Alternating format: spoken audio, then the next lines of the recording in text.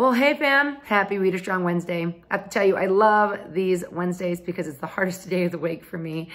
And it keeps me on track, and knowing that we're working on these things together makes it a lot easier on me. So I hope it's doing the same for you. Today, I'm covering something that's really important that we avoid because we don't know enough about, and it's sugar.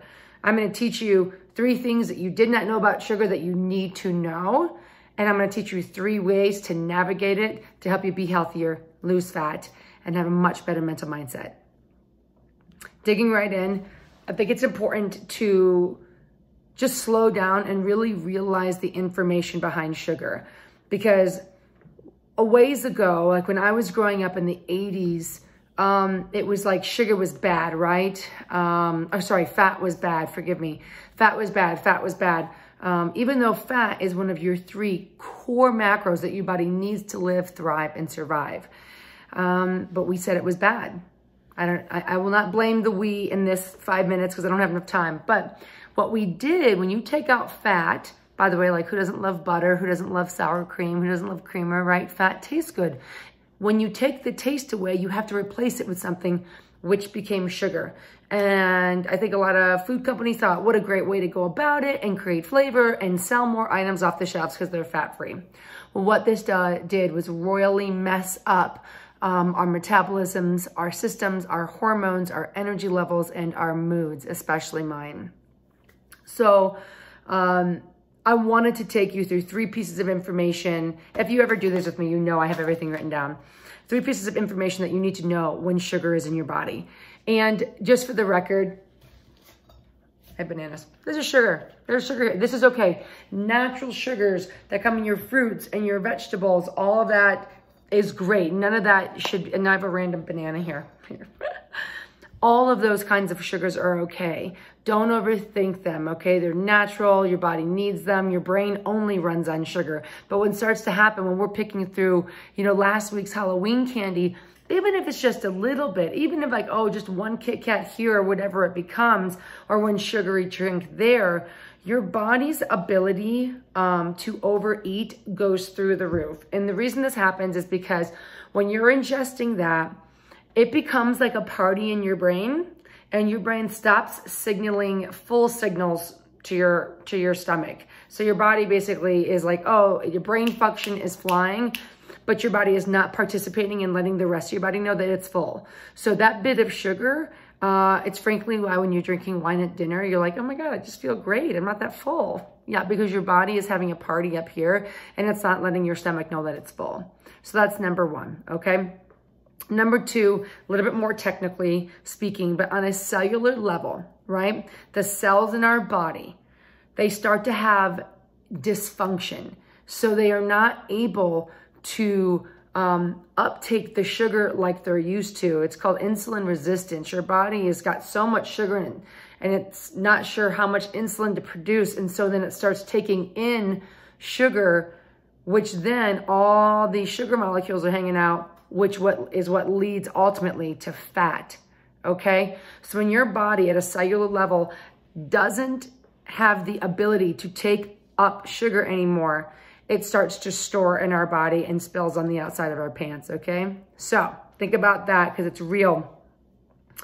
My final one, which is pretty straightforward, I opened this up saying, when you have macros, you need all of them, but when you have in most added sugar products, you don't have protein, and protein is what takes the longest to digest, which makes your body feel the most satiated and satisfied.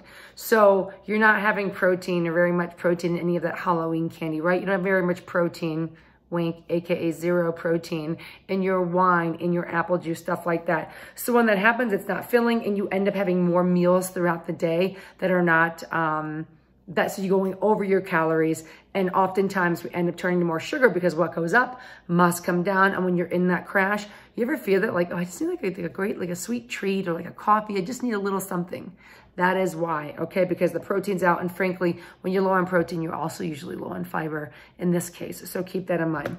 So I'm approaching 4:45. I'm trying to do this in 5 minutes or less, but I'm gonna go a little over today. The 3 things you need to know. 1, when you are drinking, it can be wine, it could be juice, it could be milk. Guys, 12 grams of sugar are in every cup of milk. That is for 2%, 1% in skim. So if you feed your kids milk, you're giving them tons of sugar in a liquid form through the milk. Just keep that in mind.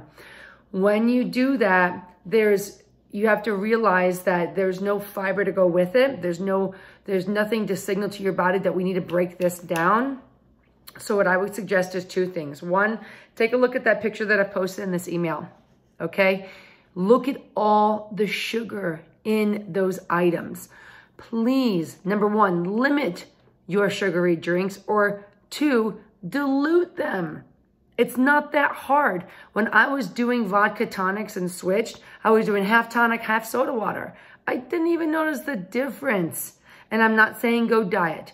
I'm saying lower, okay? Dilute it. And if you can't dilute your Coca-Cola or your Pepsi or whatever you choose, then have the one and lower the amount per day. Just that will change your world. I promise you. I had contestants on Biggest Loser coming in drinking in 90 plus ounces of soda a day just by changing that one behavior, not getting rid of it. Please keep your soda. I didn't say get rid of your sugary drinks. I said lower them, lower or dilute. And it made a world of a difference for those contestants. Number two, as I was alluding to, there's no fiber in these drinks. So there's nothing that signals your body to start breaking down that sugar. So before I go out cocktailing, or if I'm having orange juice at my meal, I always make sure I have a little food with it.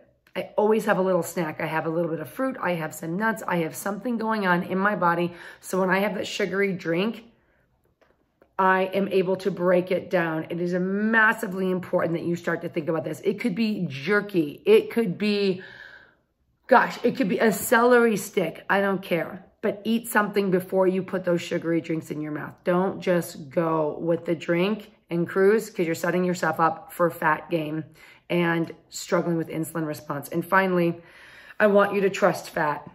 Trust fat again. When you see high fat, low sugar, it's a good thing. Take, for instance, Super Coffee. I've talked to you about that on some of my social media. These guys have put 0 added sugar in their coffee, but there is fat in there. There's MCT oil. Why? Because your body needs fat to burn fat. So please consider that. Use that fat, use the protein to be satiated, to burn more fat, and take away that added sugar, which is gonna mess up your system. I mean, I'm telling you, and you will all agree, we are all cranky when we come down from that sugar high, okay? So really take this seriously, take it into consideration, especially in these holidays months, especially with that leftover candy. I'm telling you, donate that shit. Don't leave it around your house. If your kids want some, let them pick a piece each and get it out of there. You don't need it. Start fresh and know that going into the holidays, okay? I'm also including a link here for Super Coffee. They're running out of their maple pumpkin spice drinks. So if you want that creamer, which is sugar-free, or that coffee, it's like 45% off any of those maple pumped drinks. So I made sure that was still going on. I wanted to make sure I'd let you know. It's a great way to have a sweet treat. You could even warm up the coffee I do in the mornings, the maple pump coffee. And it reminds me of like a chai latte, and there's 0 sugar in there, and you still get the yum yum. Okay. I love you guys. 8 minutes. I did my best. I love you. I'll see you next Wednesday, and have a great week.